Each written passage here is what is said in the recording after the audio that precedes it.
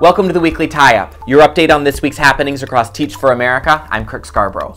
On Monday, Marissa Molina, a 2014 Colorado Corps member, was highlighted by a local television station for Hispanic Heritage Month. As a documented Corps member, her story is extremely powerful, and I urge you to click here and see the impact she's having on her students. On Monday, the 32nd annual Texas Governor's Volunteer Awards were handed out, and we had 2 of the 9 recipients coming right from our community.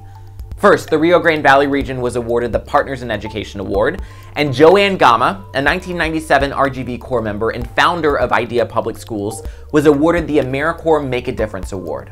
Congrats, y'all. This week, while the Northeast is rightfully excited about Popapalooza, our Dallas-Fort Worth region is radiating after their unexpected meeting with a friend in low places. Watch. Hey everybody, it's Garth Brooks. Just want to say, hey, everybody for Teach for American teachers that are here this weekend, you guys have the most important job, sculpting these souls to believe in themselves and love one another. That's your Weekly Tie-Up. Have a great weekend.